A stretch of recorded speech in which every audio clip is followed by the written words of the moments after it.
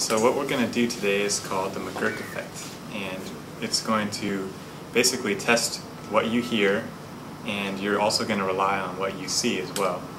So just follow the instructions that are on the screen and I'll help guide you through this. And you're going to be watching a movie with this man, and he's going to be saying some syllables, and your job is to watch and follow the instructions and then report back to me what you hear.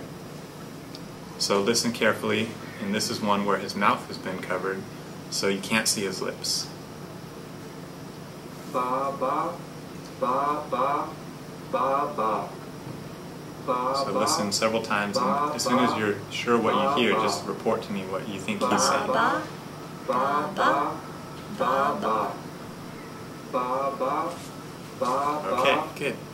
So you hear ba ba. Ba. Now let's do this same thing again, but the sound's been taken out, and you're going to be reading his lips alone. So focus really closely on his lips only, and try to lip read and tell me what you think he's saying. So take your time, but when you think you know what he's saying, based on lip reading, let me know. Da da.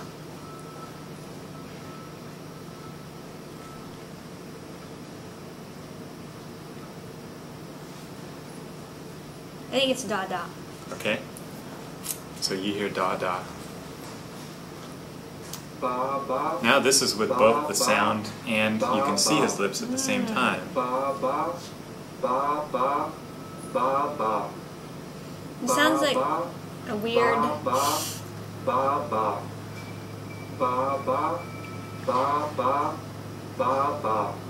So when I look away, am I allowed to look away? Yes, you're allowed to look away. When I look away, I hear ba ba. When I look at him, I hear da da, or it's like it's a strange da da. Yeah, that's really interesting. Why do you think that is? Actually, let's go back one more. Why do you think that is, that when you look away you hear something different than when you look right at it? I think that what I'm hearing, if I hear it just in isolation, like if I'm just listening to it, then I'm hearing, I'm just perceiving things based on hearing. But then if I have to look at him, look at the screen, and then hear it as well, then I integrate what I'm hearing with what I'm seeing, and then I end up hearing something different. Yeah, so it's interesting. It's playing the same sound, but what you're seeing can change your perception of what you hear. So try this trick. Try watching what he's saying, and then blinking your eyes in between every couple of seconds and see.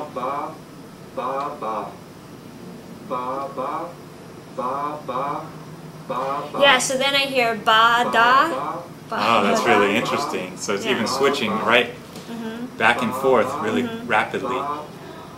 So what's really going on here in this video is I can assure you that in every single frame it's playing the exact same audio, and what you hear is ba ba, and that's actually the true sound that's being played.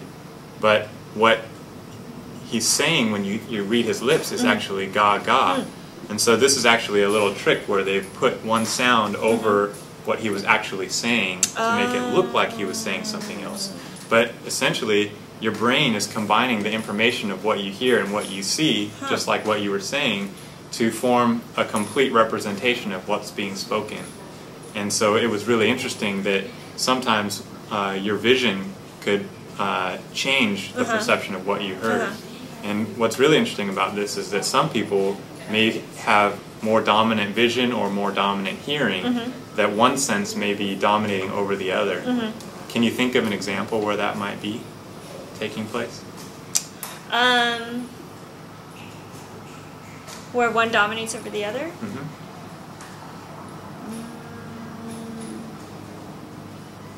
Well, I know that a lot of people, the way that they learn, like, it's easier for me, for example, to learn words by looking at them versus learning words by hearing them.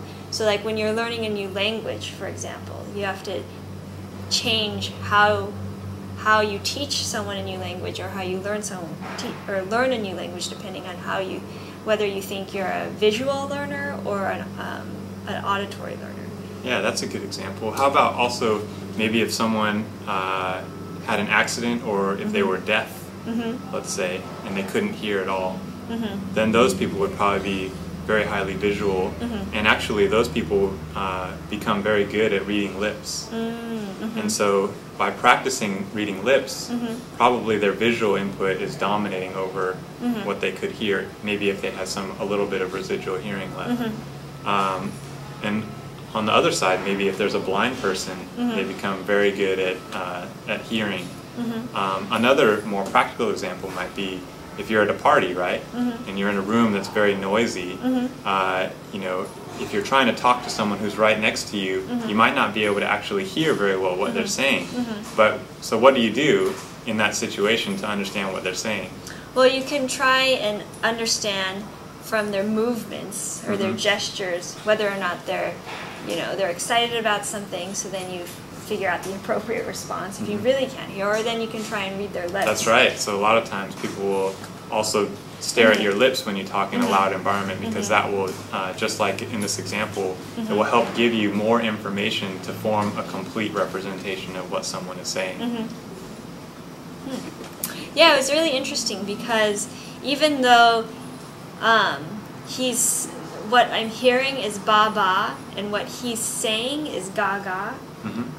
When I integrate both the hearing and then the visual cues, it sounds like a very strange da da. So it's like my brain doesn't really know what to do with that information. Yeah, maybe your brain is on to the fact that there's something tricky going on here. Yeah, and so it just sounds like a really strange sound. This would not normally ever happen. At all. Yeah, this would never happen normally.